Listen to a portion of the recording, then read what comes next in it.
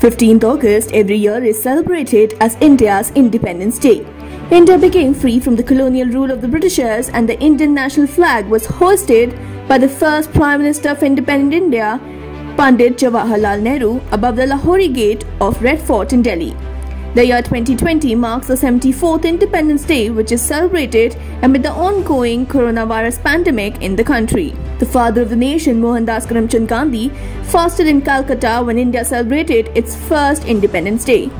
The provisions of the Indian Independence Act 1947, which transferred legislative sovereignty to the Indian Constituent Assembly, came into effect on August 15, 1947. The British East India Company had arrived in India in 1619 and had set up trading ports in West Coast port of Surat in Gujarat.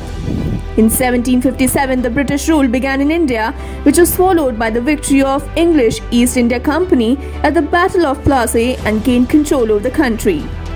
The Indian national flag was adopted in its present form during a meeting of the Constituent Assembly held on 22nd July 1947, and it became the official flag of the Dominion of India on 15th August 1947. The Hindus and Muslims joined together on the streets to celebrate their country's first Independence Day. Sweets were distributed and all the mosques and temples opened their gates to admit people from both communities.